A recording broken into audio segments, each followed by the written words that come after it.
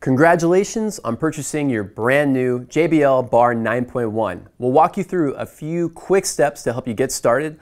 We'll also provide a few tips and tricks most users will not know about. So with our guide, you'll get up to speed with your new Dolby Atmos soundbar system right away. The first step you'll want to take is decide how you want to position your soundbar. The Bar 9.1 is designed to sit under your TV, and it can also be wall mounted.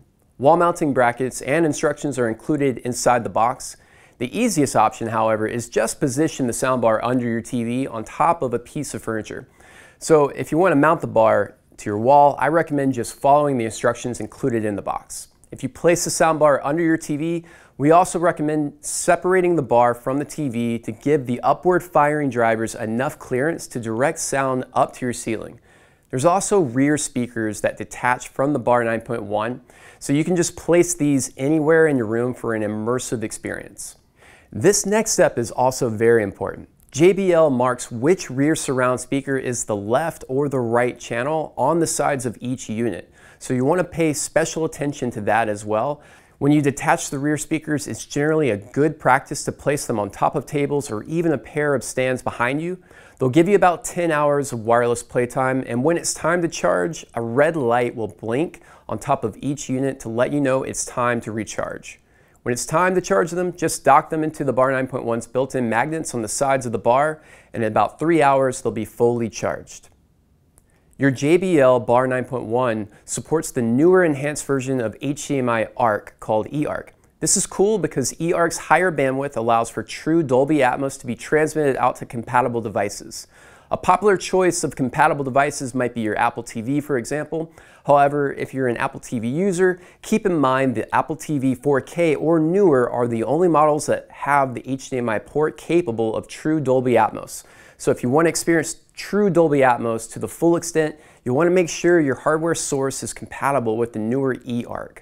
Finally, for the most stable performance with your Wi-Fi network, I recommend just connecting the soundbar directly to your router with a hardwired Ethernet connection.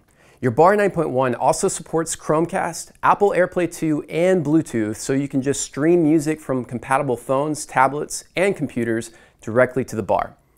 On top of the Bar 9.1 are 4 soft buttons that let you power the soundbar system on or off, raise and lower the volume, and cycle through each of the source inputs. You can also choose source inputs directly from the remote control that's included with the product. If you're just getting started with Dolby Atmos, usually a quick Google search is the best way to see a list of all the great Dolby Atmos content available. However, we have a fun pro tip for you. You can see all the movies and TV shows encoded with this new surround sound format on Netflix and Amazon Prime just by typing the words Dolby Atmos into the platform's search field. On the other hand, if you do have Disney+, you will have to search Google for a comprehensive list of Dolby Atmos content, but we're really impressed by how large that collection of Dolby Atmos content is that's available on Disney+. So be sure to check that out for the most movies encoded with Dolby Atmos.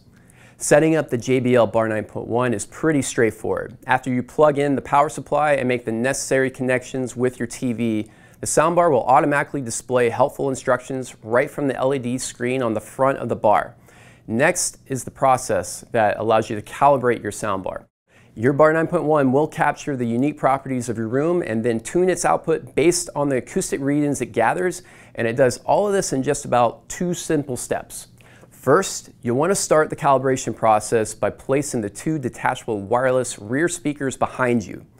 Be sure nothing is in the way, such as a plant or a lampshade that could obstruct the sound waves from reaching your ceiling. It's also important to angle each speaker so that the charging dock is pointing directly away from you. This will help ensure that the rear channel speakers are directing horizontal surround sound properly.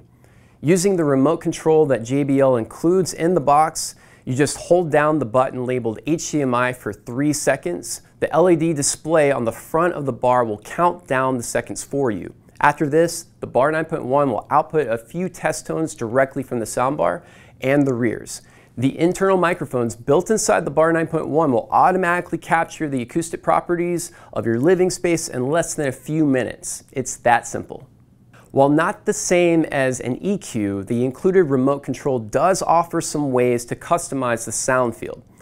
On the remote control, there are tactile controls that will let you raise or lower the volume levels coming out of the subwoofer. They go from level 1 to 4, and the rear surround speakers, they go from low, mid, and high. If you want to make the dialogue in movies sound crystal clear, use the remote control to lower the bass coming out of the subwoofer. Also, lowering the Atmos effect and the volume of the rear speakers behind you will all help the dialogue to stand out clear.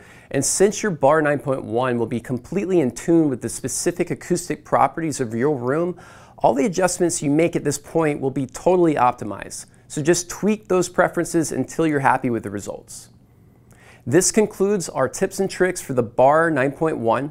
This should get you up and running fast so you can start enjoying all the great movies in this exciting Dolby Atmos format. If you're looking for more audio equipment, or if you have any questions about these that were not discussed in our video, feel free to chat with us on audiovice.com. Call us, or if you're in the area, just come into one of our Raleigh or Charlotte, North Carolina locations. Until next time, we hope you enjoy your new soundbar.